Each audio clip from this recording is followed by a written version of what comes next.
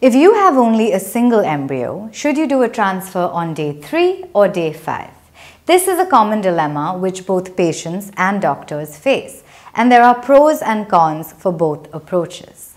After all, if you have only one embryo, then why bother to wait until day 5? Why not put it back on day 3 and hope that it implants? Isn't a bird in the hand worth two in the bush? After all, if it's going to implant, then isn't the uterus as good as the IVF lab?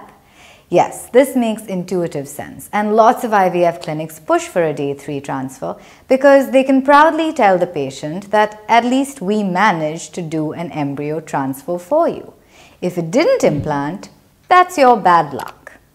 The problem with this approach is that because these patients are poor ovarian responders, the chances of their embryos being genetically abnormal, even though they look fine on day 3, is actually very high. This is because the chances of their eggs, and therefore their embryos, having genetic problems is high.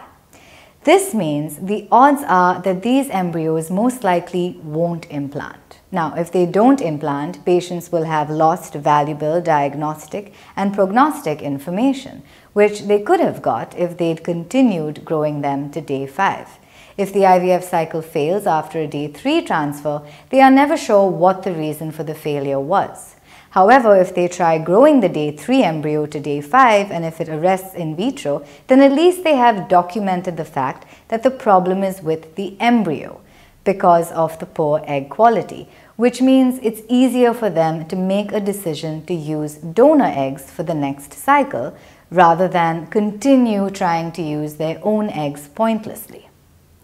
This is why our advice is to do day 5 transfers only. However, this is an option only if you are taking treatment at a high-quality IVF clinic which has a great IVF lab and which provides photos of embryos routinely to all their patients.